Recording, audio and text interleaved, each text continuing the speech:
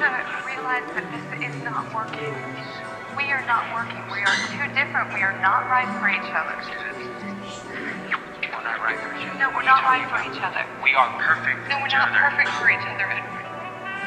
We may be perfect for each other if we didn't live in the real world, but I live in the real world, and I need a life that is more structured. I need a future that is more structured. I want to be the person that you want me to be, but I just can't. You are.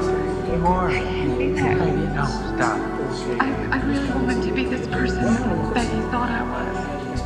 I really did, but I'm just not that person. I'm cynical. I'm pragmatic. No, I am. I am a realist. You're afraid. No, I'm not afraid. We've been through this so many times scared, before. Edward. I'm not scared. Right. I'm unhappy. I'm just really, really unhappy.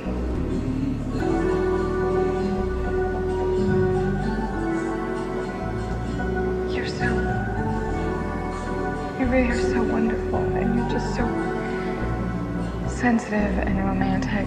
Weak. What? Yeah. No, I did not say that you were weak.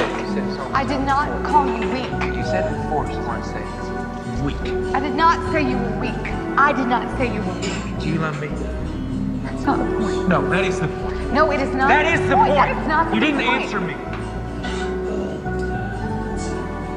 Yes, I love you. But when you love someone, you work it out. You don't just throw it away. You have to be careful with it. You might never get it again. I can't do this with you anymore, Edward.